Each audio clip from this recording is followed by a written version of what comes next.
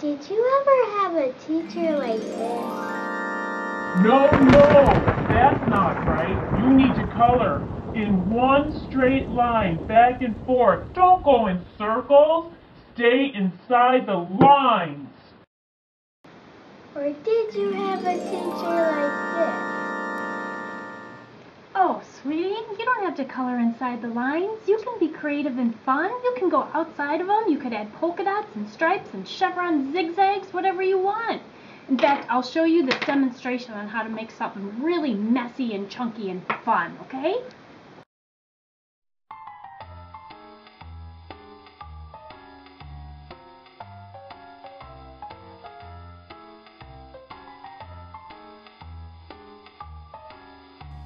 To create the background for my Lollipop art project, I used a page from an old road atlas. I thought the map would give it a unique look for the background, but you could also use newsprint or tissue paper. Then I used Mod Podge and a foam brush to adhere it to the canvas.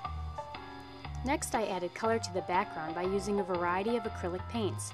First, I apply the paints with a paintbrush, but then I go over and scrape it with one of those plastic credit cards you get in your junk mail. Don't throw those out. They're good for scraping the paint across your map. This way, you'll get some of the map to show through without too much thickness of the paints covering it up.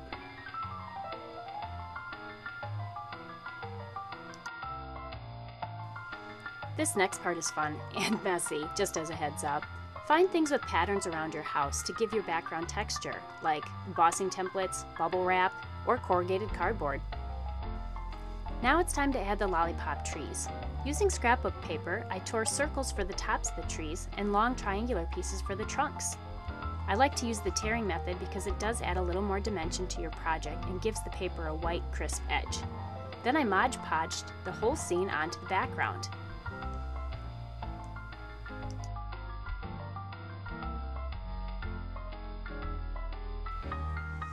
At this point, my project is looking very colorful, but it's also looking a whole lot of crazy.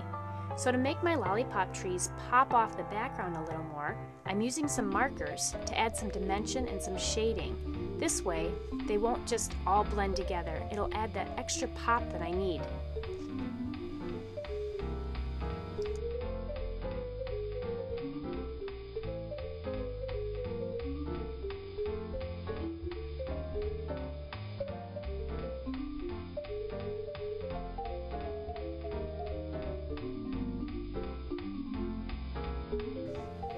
Now, just like I did with my background, I'm going to use some more texturizing tools to add a little more dimension to my lollipop trees and their trunks.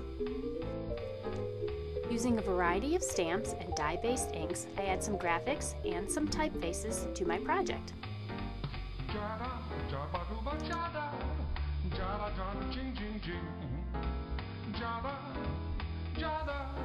I also use a variety of rub-ons to add a little more pow to my project.